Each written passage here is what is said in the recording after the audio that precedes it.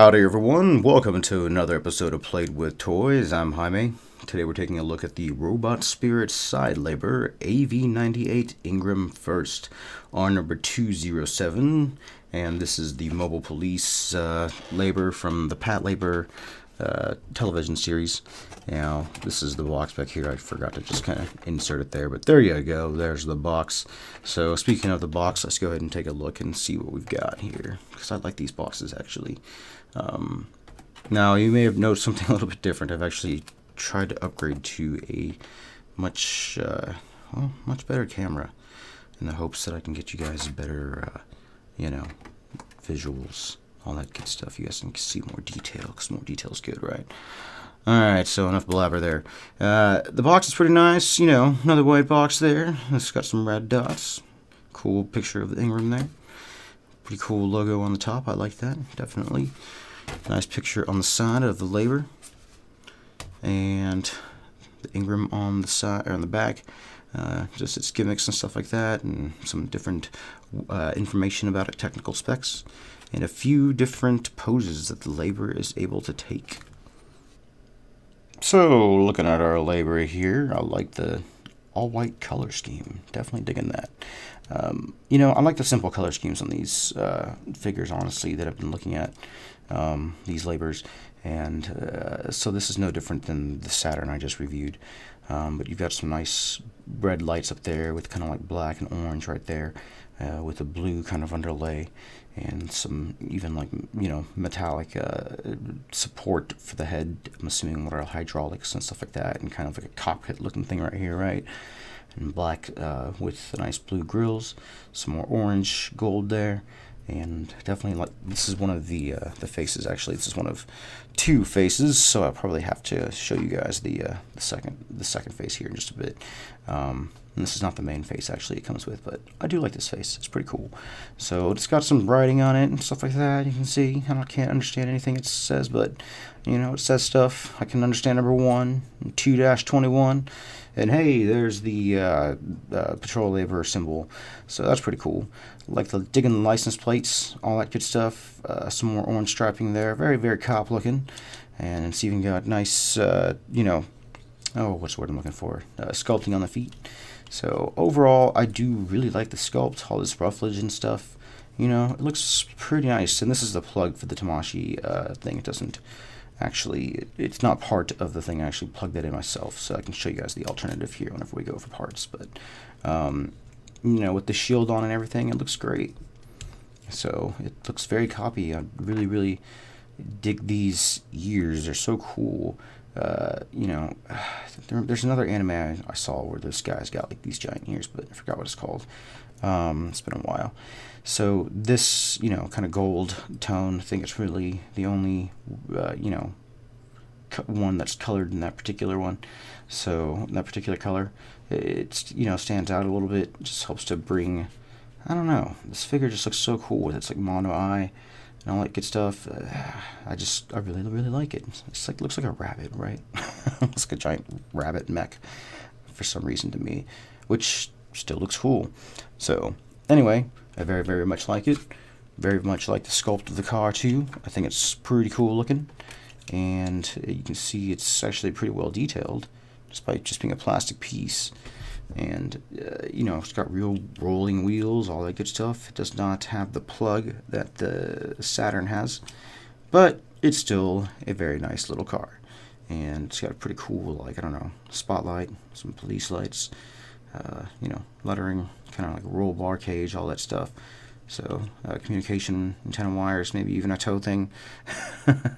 So really, really cool side piece. So very happy to have that as well.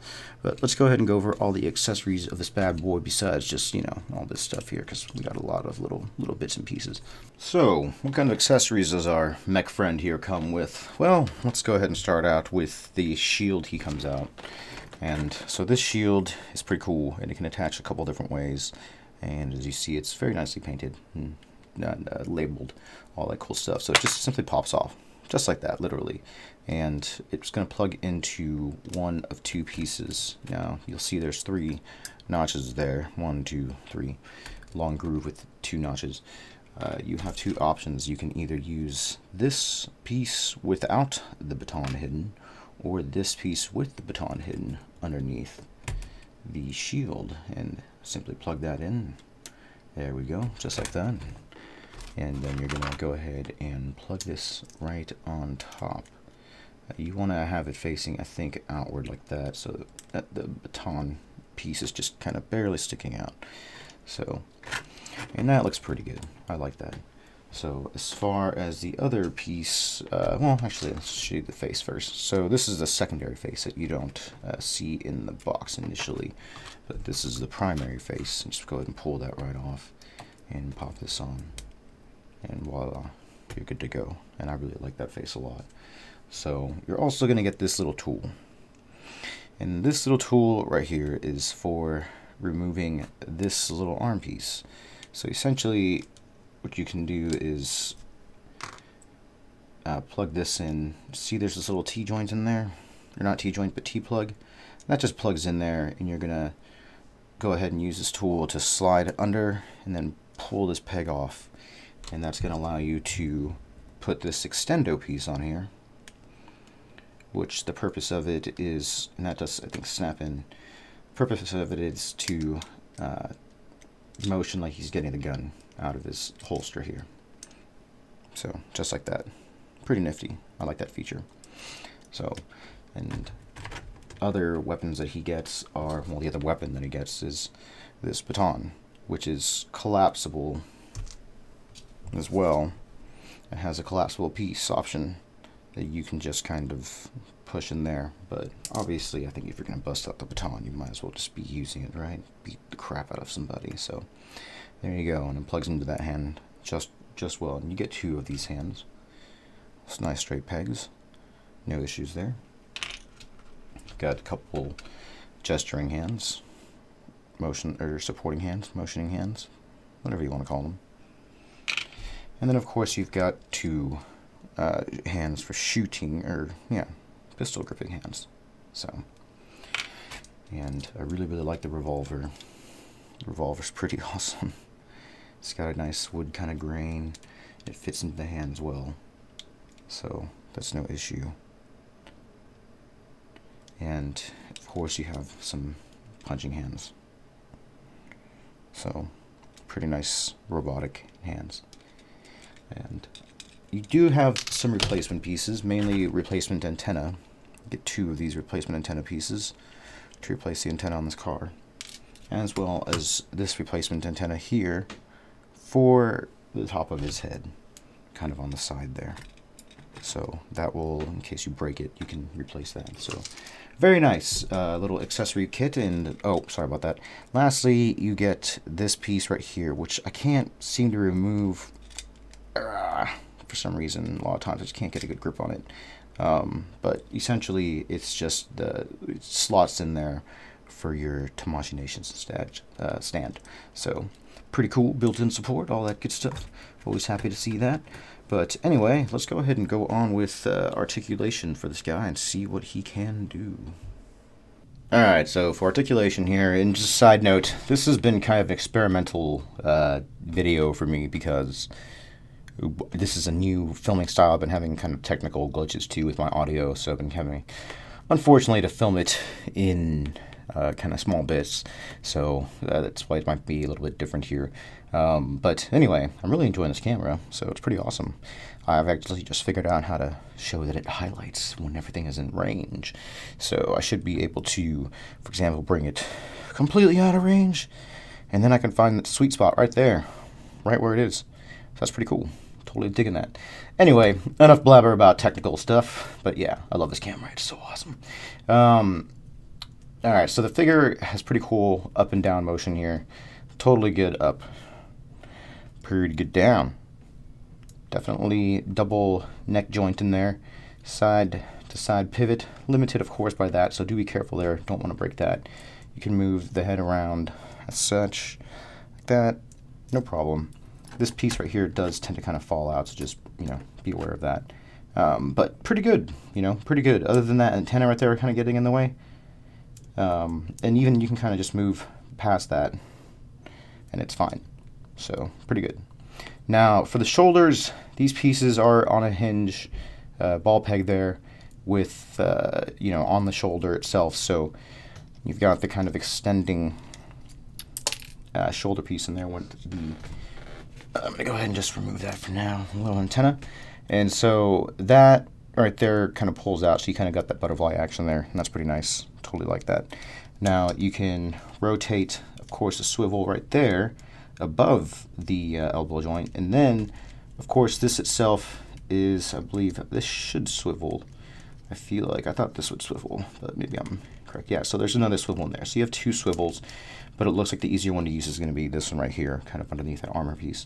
And you've got another swivel right there, the forearm, underneath the elbow, and then another swivel right there. So you've got like swivel there, swivel there, swivel there, and swivel there. This has pretty crazy arm articulation, so that's pretty good. And that does allow you to kind of get these, you know, poses where you can kind of have them like that.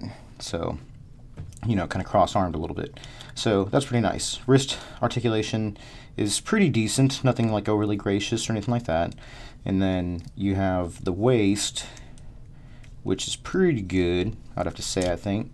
Double jointed, of course, right there and up there, going into the armor.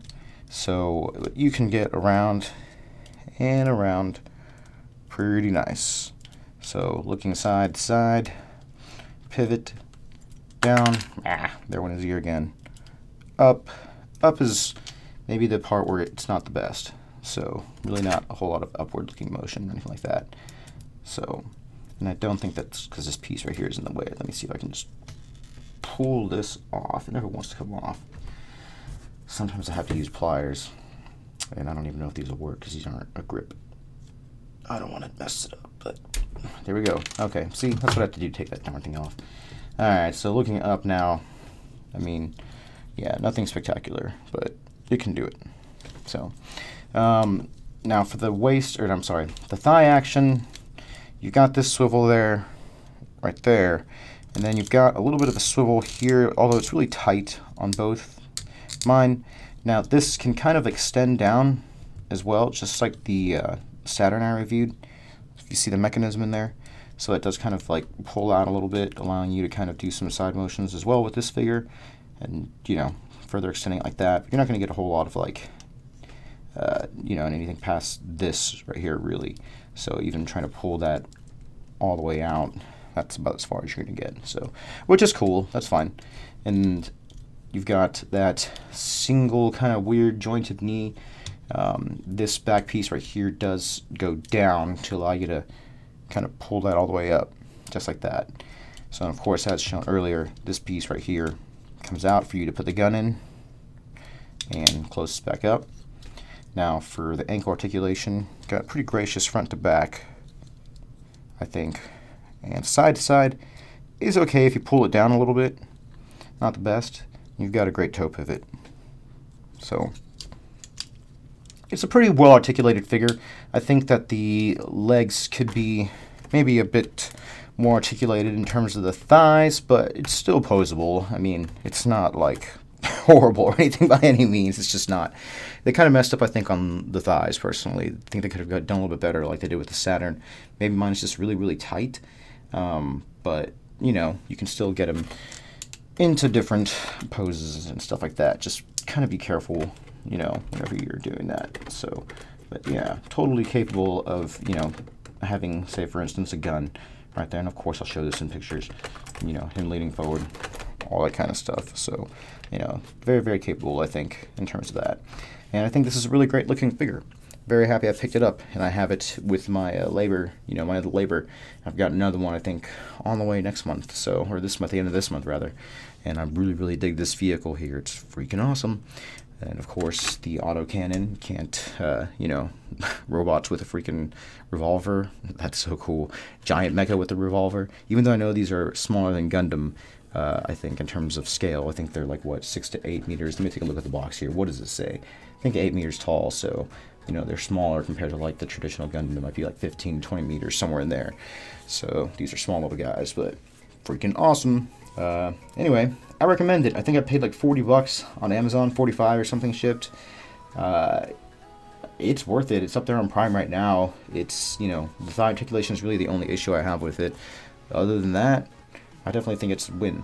So pick it up, especially if you're into different weird robots or part of the, you know, you enjoy the Patlabor series or whatever. Definitely worthy buy. Anyway, guys, y'all take care. Thanks for watching. Happy collecting, and happy holidays.